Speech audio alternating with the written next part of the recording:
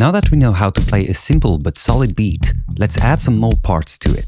We'll be playing what is called a backbeat, or 4 to the floor, an extremely popular type of groove that is featured in countless songs. Let's use the song Another One Bites the Dust by Queen to demonstrate. We are using one hand to play the kick and snare, as seen in the previous video. You can use either your left or right hand for this, depending on which one feels the most natural to you. As a reminder, the kick is on the beats 1, 2, 3, and 4.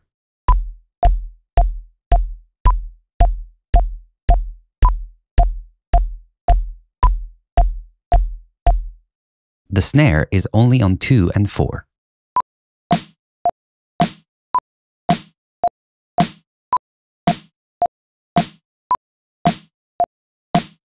Let's warm up and synchronize our hands. Once the beat is established, we add some closed hi-hats with our second hand on every beat, just like the kick.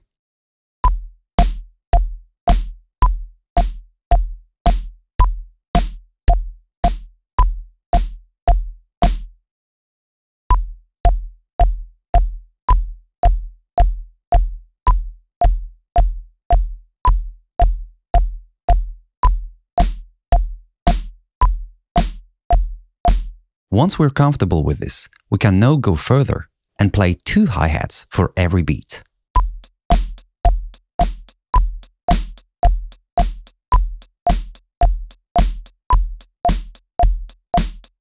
If you're having trouble doing this, one method is to lower the tempo and count out loud 1 and 2 and 3 and 4 and.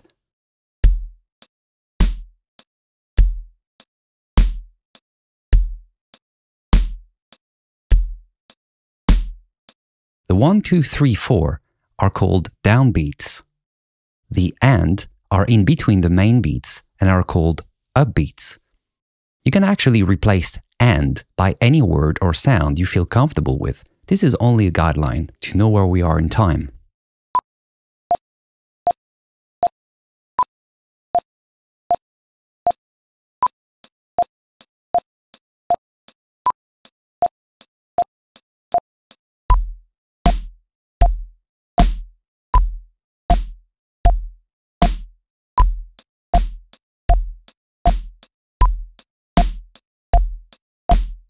If you're beginning with a drum pad or playing rhythm, this may prove to be challenging. You can actually go back to the original beat and occasionally add a few hi-hats.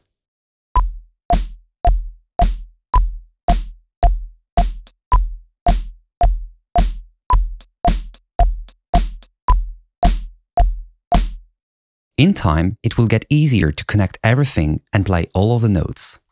Now that we can keep a steady pace of notes, it becomes fairly easy to add some variations.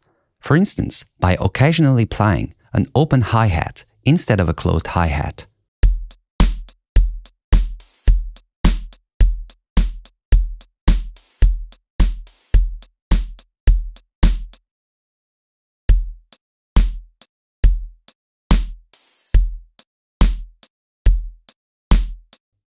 In the next video, we'll keep going further and learn more advanced variations.